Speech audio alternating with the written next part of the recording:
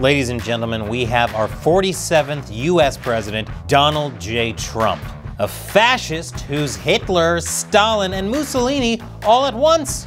So why did this fascist win by a landslide? Welcome to American Covered. I'm Chris Chappell. I'm sorry to announce that Donald Trump has won re-election. I'm so disappointed in you, America, that you didn't vote for America Uncovered's officially endorsed candidate, Chris Christie. Trump won by almost 72 million votes to 0. I mean, I knew it wouldn't be a slim victory because nothing to do with Chris Christie is slim, but come on, not a single vote? And if you're asking, well, Chris, why didn't you vote for him? Well, I mean, it's that felony conviction I got back when I was, well, you know what, never mind. The question is, how did Donald Trump win? Trump not only won more electoral votes, he got more popular votes as well. This makes Trump the first Republican in 2 decades to beat Democrats in the popular vote. The last time was John Kerry in 2004. Do you know how sad it is to be less cool than John Kerry? Kamala Harris may never recover from that. Republicans under Trump didn't just win the U.S. presidential race. No. They won control over the Senate. And as of this recording, they have a good shot at the House of Representatives as well. This is the biggest red wave I've seen since the elevator scene in The Shining. Bet you Democrats are really happy now they didn't end Senate filibusters or add more Supreme Court justices now that we're going to be under Trump. I did warn them about that. This is all to say, Kamala Harris and other Democratic candidates in general did much worse than most people expected. A perfect example of this is Starr County in South Texas. Trump won there, and that was pretty unexpected. Why? Well, it has a 96% Latino population and hasn't voted Republican in 132 years. Until now. You heard me right. Trump broke a 132-year streak in a Democratic stronghold. This would be like Optimus Prime being elected to lead the Decepticons. Even within Minnesota, a supposed Democratic stronghold where Harris's VP nominee, Tim Walz, is from, Trump managed to flip 4 counties into Republican territory. As a matter of fact, Harris underperformed so badly, she even shocked CNN live. So you asked, are there any places that the vice president is overperforming Joe Biden in 2020? So we could show you that as well. We just bring that out here. Harris overperforming in 2020. Holy smokes. There you go. So let this go away and see if there's anything on the east side there. Literally nothing? Literally nothing. Literally not one county? She was outperformed by the guy who performed so bad he got replaced.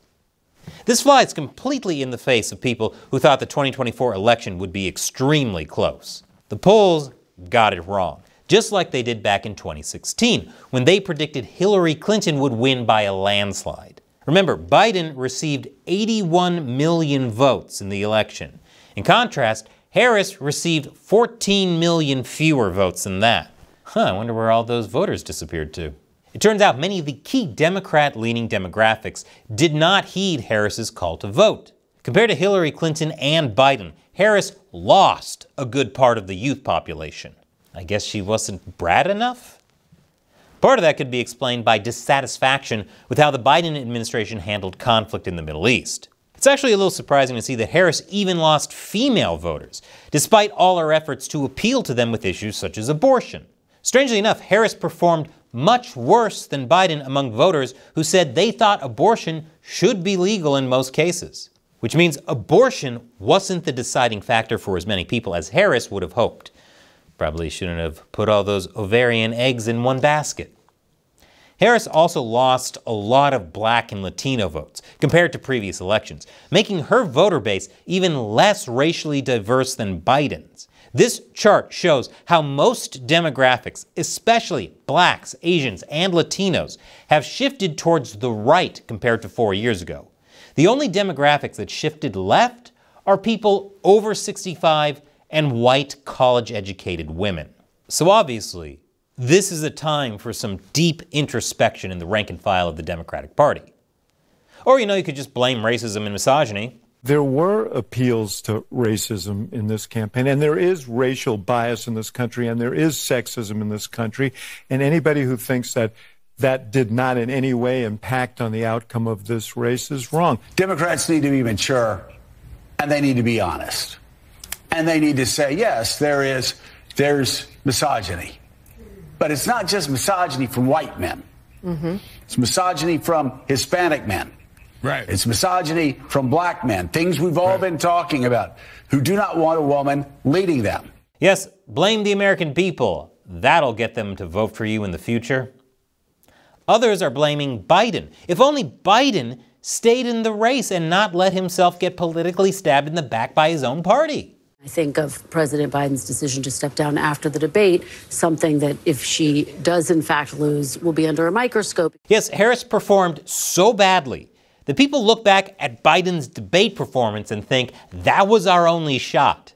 In many people's eyes, Harris should have obviously won because her campaign was flawless. And so what you've seen in the last couple of weeks, if this is an audition for managing a complex organization like the United States, Kamala Harris has passed the audition flawlessly. This has been, in many ways, a perfect campaign. The most liberal thing about that is their use of the word flawlessly. The main message seems to be that the Harris campaign did nothing wrong. It's all the fault of stupid, uneducated Americans, particularly the racist, sexist minorities. But just perhaps that isn't why Trump won. One of the most important issues for voters was the economy. As much as mainstream media outlets kept saying the economy is healthy, people look at inflation under the Biden-Harris administration, which has made everything more expensive. The rich have gotten richer, and things have gotten tougher for the working class. As much as Democrats said they'd fix the nation and help the middle class this time, people weren't buying it, probably because they couldn't afford to buy anything.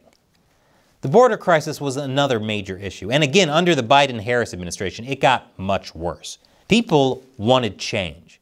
And as much as Harris tried to present herself as someone who would challenge the status quo, she was the status quo.